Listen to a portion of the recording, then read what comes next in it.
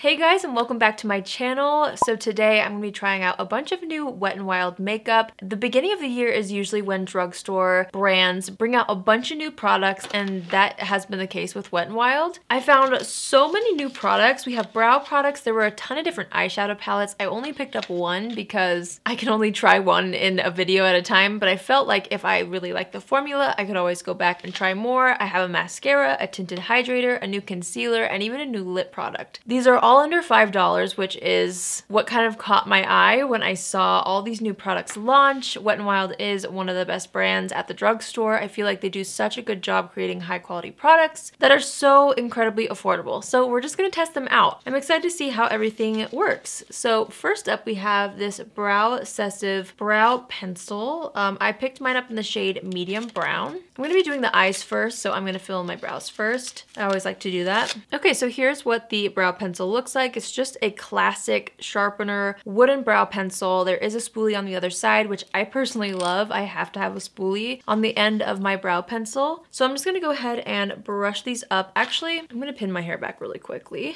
All right, let's start filling in the brows. Hopefully this shade works for me. I'm usually a medium brown in any brow pencil. All right, I'm just gonna start to fill this in. Okay, already I feel like the tone is a little too warm for my personal hair color, but that's okay. We can make it work. I'm gonna flip the pencil over and just brush through it to make it look a little softer. This brow formula is definitely a little bit on the waxy side, which used to be pretty typical with a lot of drugstore brow pencil formulas. Until recently, I feel like I've discovered some that are not waxy. I don't usually like a waxy kind of a brow pencil. I just feel like it's harder to fill in and it makes my brows look not so natural. But when I step back and look at this, I feel like it does actually look pretty natural. The tone is just a little too warm for me, but I don't hate it. You know, I feel like my brows still look good. So that's that. I feel like if I accidentally, forgot my brow pencil somewhere, I would not be mad if I picked this up instead. But at the same time, I feel like there are better brow pencils at the drugstore, at least in my opinion. So yeah, that's that. We'll move on. I'm gonna use my NARS Tinted Smudge Proof Eyeshadow Base. So I'm just gonna apply this on the lid, and I'm just gonna blend this out with a brush.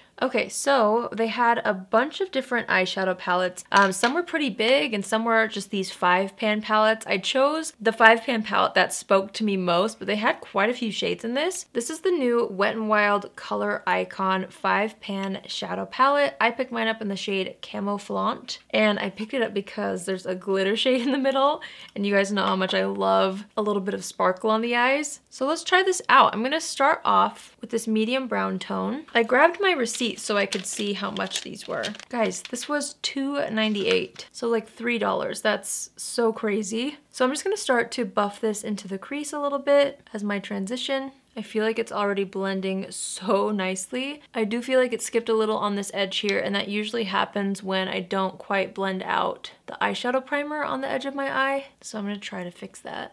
I think that's a little bit better. Wow, I already really like how well that blended. All right, we're gonna go into the other side of the pan, which has this deep brown shade, and I'm wanting to use this to kind of deepen up the outer corner. So I'm gonna go ahead and press this onto that outer edge and then use what's left to start to sculpt the crease a little bit more as well. Wow, I'm also really impressed with the blendability of this shade as well. I think it looks really nice so far. For $3, are you kidding? Hopefully the shimmers are good too. So I'm gonna take this shimmer, it's kind of a deep taupey color. So pretty. I'm gonna take this on my finger and I'm going to apply this kind of on the outer portion of the lid, just using my finger. Wow, that's a really pretty shade. You could totally put this all over the lid. I'm just trying to basically try out every color in this palette. So I'm gonna do this on the other side. Next, I'm gonna dip into this warmer shade in the palette, which I actually like the color selection in here because I feel like you could do a whole look with just these two shadows and a whole look with just these two and then add the glitter if you wanted. But again, I'm trying to use them all. The formula when I put my finger in the pan is so buttery. It's actually really, really nice. Okay, I'm just gonna go ahead and layer this on the eye, kind of filling in the areas that we don't have any shadow yet. I It's kind of an interesting color. It's almost like a rusty rose with a gold reflect, but I still think it's really nice. I kind of like that other taupey shimmer shade a little more than the pink one, but both are really buttery and both are really pretty. Now, for the moment we've all been waiting for, at least I've been waiting for this, I want to try out the glitter in the center. So again, I'm just going to take this on my finger. I don't know if I've ever tried Wet n Wild glitters before. We'll see how this goes. I'm just going to apply this on that inner portion, just kind of tapping to apply. Okay. Wow, I feel like that actually applied pretty nicely. I feel like I almost grabbed too much on my finger. I'm gonna try to go with a little less on this other side, just so I have a bit more control. I can always layer up more if I want to. Okay, yeah, I feel like that's actually really nice. And I like how the glitter is fine, so it gives such a pretty look. If you want to just kind of tap on a little bit, it will just give a bit of sparkle, or you can build it up like I did and get quite a bit of glitter. Now there is quite a bit of fallout as well, so that will be interesting to see, you know, as I wear it throughout the night. Let's go ahead and try out a new mascara, also from Wet n Wild. This is the Big Papa mascara. It's supposed to be very volumizing.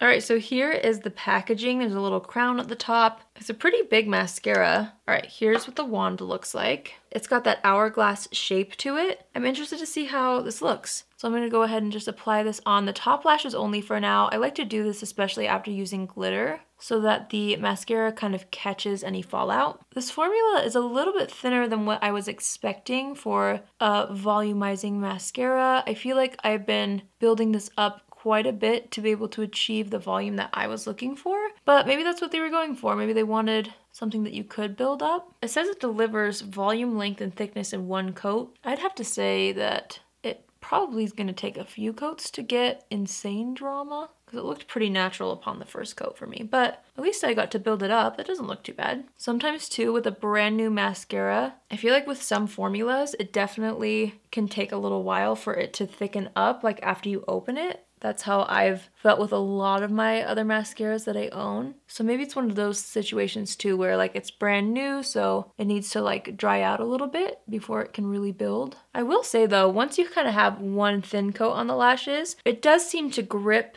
and build pretty nicely. Okay, so that's what the mascara looks like. I think it looks pretty good. Obviously with mascara, I have to do a little bit of a wear test, so I'll be sure to leave a note in the description box down below letting you know how it wore. I'm just gonna take a makeup wipe and clean up the glitter fallout under the eye, which there's quite a bit actually. Okay, we're gonna move on to complexion. Wet n Wild just released these new Bare Focus tinted hydrators. It's a tinted skin veil. It has sheer to medium coverage. It has hyaluronic acid and squalene. Let's see what it says. It's also oil-free, and it's supposed to give a flawless, softly luminous complexion. Okay, so I'm gonna try out the shade Fair. Just gonna put this on the back of my hand. I don't know how much I'm gonna use, so I'm gonna start off kind of small and see. I just have it on the back of my hand, and let's do one side of the face first. So I'm just gonna start to apply this with my Fenty Beauty brush. Okay, so actually this kind of has more coverage than what I was anticipating. It doesn't really have a smell to it either. I'm gonna take what's left and apply it to the forehead.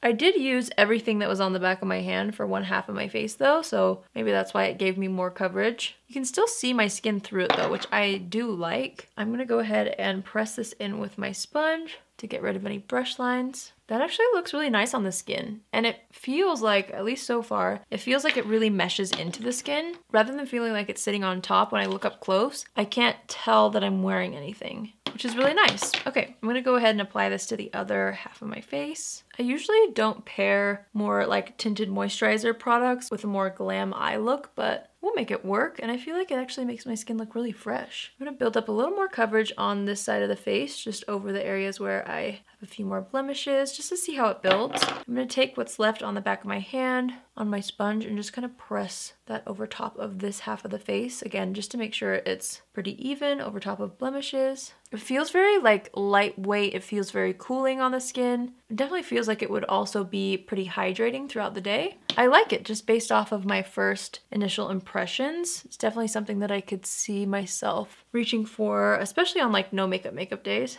And it really did seem like the coverage was pretty buildable. But I would agree that it's like a sheer to medium coverage, because that was me building it up and you can still see my skin through it, which I do like that. And this retailed for $4.98, so $5, which I will not complain about.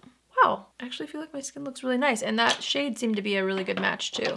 There was also a concealer that I saw that I personally don't own. I don't know if this is new or not, but it's new to me. It's the Wet n Wild Mega Last Incognito Concealer, and I picked mine up in the shade Light Beige. And unlike the Tinted Hydrator, this is supposed to be an all-day full coverage concealer. So a little bit more of a full coverage formula. Here's what the applicator looks like. Let's go ahead and apply this under the eyes. Oh, I probably could have used a little bit of a lighter shade. Hopefully this doesn't oxidize too much. I guess we'll find out. I'm just applying this underneath the eyes. And I'm actually gonna blend that out first before I put it anywhere else on the skin. Just blending it out with my sponge. Okay, I think that looks nice on the skin. Definitely gives really good coverage, but it doesn't feel heavy or cakey on the skin, which is nice. I actually think that's the only place I'm going to put the concealer because I really want to see how that tinted hydrator works and wears throughout the rest of the night. So we'll just leave it there. I'm going to go ahead and set my under eyes and my complexion with my Wet n Wild Photo Focus translucent powder. So I'm just going to take that on a small powder brush and I'm going to set the under eyes as well as the T-zone. And then I'm taking a little bit of a larger brush and setting the rest of the face. Okay, again, especially after using powder, I feel like I definitely could have gone for a little bit of a lighter shade in that concealer, but it's okay. I'm just gonna go ahead and go over the powder with my sponge to make sure everything is nice and blended. All right, moving back to the eyes really quickly, I'm gonna dip back into that matte light brown shade in the palette. I'm gonna tap off the extra and then apply this along the entire lower lash line. Then I'm gonna take a little bit of this pink kind of gold shade. I'm gonna spray my brush with a setting spray just to make sure it's nice and damp so there's not too much fallout, and I'm going to apply this along that lower lash line as well. I actually really like just those two on the lower lash line. So I think I'm gonna leave it at that. I'm gonna go back into the Wet n Wild Big Papa Mascara and apply that to the lower lashes. All right, I'm just gonna warm up the complexion with my Winky Luxe Coffee Bronzer in the shade Latte. I'm just gonna add a bit of warmth across the forehead and also along the cheeks, along the jawline, and as always, I drag it down the neck. I'm gonna take a little bit of the ColourPop Pressed Powder Blush in the shade Love Story and just apply this to the apples of the cheeks. And then I'm gonna take my ColourPop Super Shock Highlighter in the shade Lunch Money on the back of my sponge that I was using, and I'm just going to highlight the high points of the face with this. All right, so for lips, I saw that they had these new Cloud Pout Marshmallow lip mousses, and honestly, you guys, when I was looking through the colors, I didn't really find any colors that I loved, so naturally I bought 3. But I bought 3 because I thought maybe I could try them on and see if they look different when they're actually on my lips, but just upon looking at them, none of the colors really inspired me. There weren't that many nude colors or like neutrals. They were all pretty bright and pinky, so I don't know. We'll see how these work. I'm gonna go ahead and try out maybe this one. I don't know. I really don't know. I don't feel like any of them really match the eye look. Maybe the red? I don't know, you guys.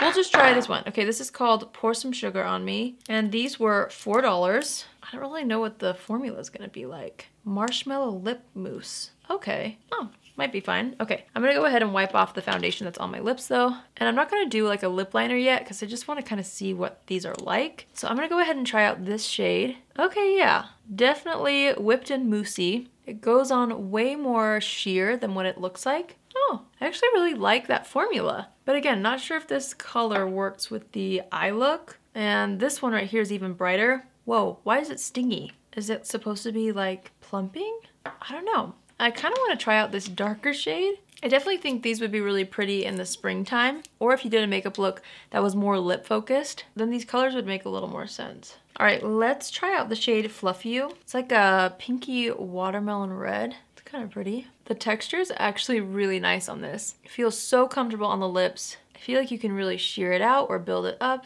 just depending on the effect that you want. But overall, it is definitely more of like a sheer formula. Okay. I actually like that a lot. I'm interested to see how it wears or if it dries down at all. So yeah, it's kind of nice. I feel like now that that's on, I need a little bit of a brighter cheek. So I'm gonna look for a pink blush. Okay, I grabbed this one from Neutrogena. It's the Healthy Skin Blush in Vibrant 20. Maybe that'll kind of help tie in the pink tones a little bit. Yeah, I definitely still feel like the eyeshadow doesn't quite match, but I feel like the pink cheeks made it a little bit easier to blend everything.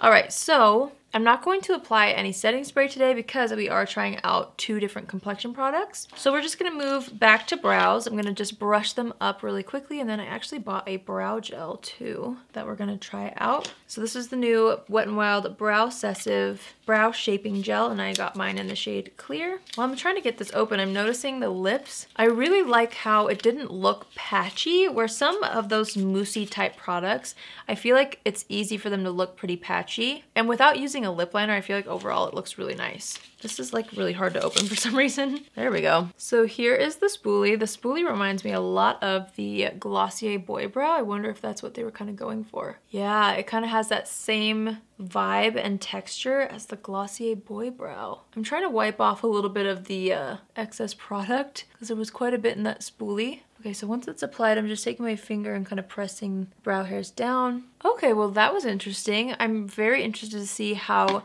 it holds up, if it dries down at all. But based on my first impressions, it's very, very similar to the Glossier Boy Brow, which I love. So we'll see if it lives up to that expectation. All right, so that completes this makeup look using a bunch of new Wet n Wild products. Honestly, my complexion looks so smooth and I love my eye look as well. Again, I will be sure to leave a note as far as the wear goes on all of these products in the description box down below. But based off my first impressions, I'm actually very impressed by almost everything that I tried. Let's go through everything really quickly. So the brow pencil, I wasn't mad at it, but I just know that there are better brow pencils at the drugstore. I'm currently obsessed with the Milani one. Also, the Maybelline one's really good. But for $2, I feel like this is actually a pretty good pencil. But if you're just looking to have something that's super reliable, that's a formula that I love, I personally would recommend, yeah, either the Milani or the Maybelline one. The eyeshadow palette really floored me. I'm excited to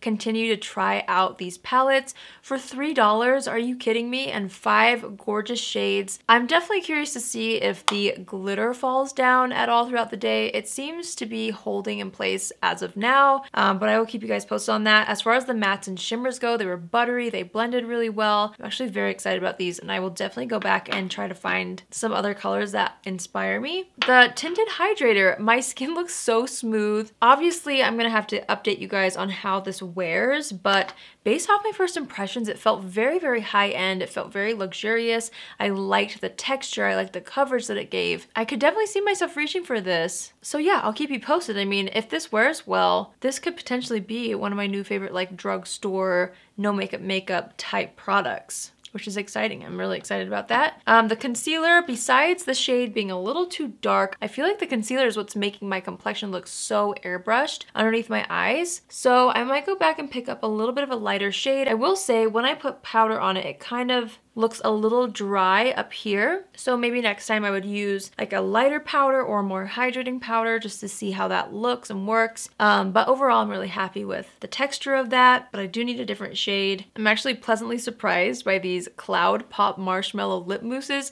even though the shades are a little bright and I wish they had a couple more like muted, more neutral colors in the range. I do feel like I'll get use out of these, especially moving into spring. Like I was saying, I think, you know, just minus out my eyes and just picture a more fresh complexion with the bright cheeks and this lip, and I feel like it would be a really great spring type product. Again, I will keep a note in the description box letting you know how it wore off throughout the day. It feels like it has dried down a little bit, but it's not uncomfortable at all. It still has a little bit of flexibility and give, so I'm actually pleasantly surprised by this formula. I think it's really nice. The brow gel, this could be a Glossier dupe. I don't know yet. I will update you guys in the description, and I'll have to test it side by side with my actual Glossier Boy Brow, but it seemed very, very similar in texture, even down to the spoolie. It's like very similar. So could be a good alternative. Let me see how much this was. I think this might have been $3. I don't know which one was $2 and which one was $3 actually, looking at my receipt.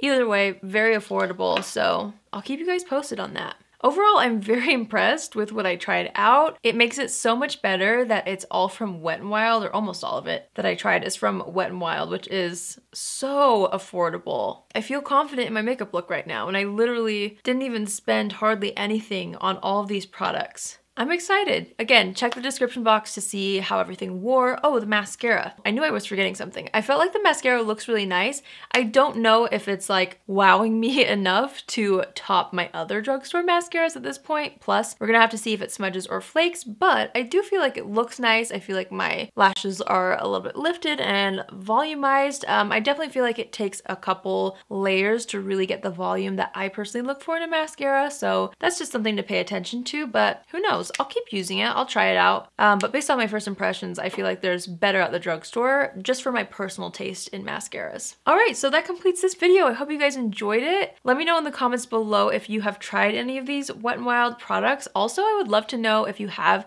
any other products from Wet n Wild that you love. I feel like it would be really fun for me to do maybe a full face of Wet n Wild products. Have I done that yet? I don't think I've ever done a full face of Wet n Wild. I think that would be very interesting to try and to do because again, they're so affordable, but I'm so happy with how my complexion looks right now. So let me know what your favorites are from Wet n Wild. Let me know what you think of any of these new products that I tried out. If you've tried them, I'd love to hear your feedback. If you're new here, hi, my name is Allie and I would love for you to join the family. You can do so by hitting the subscribe button. And if you're already a subscriber, but you want to be notified on Tuesdays, Thursdays, and Saturdays at 10 a.m. Pacific Standard Time, click on the bell after you subscribe and you'll get a notification every single time I post. That's it for me today. I hope you guys have an amazing day wherever you are, and I will see you in my next video. Love you.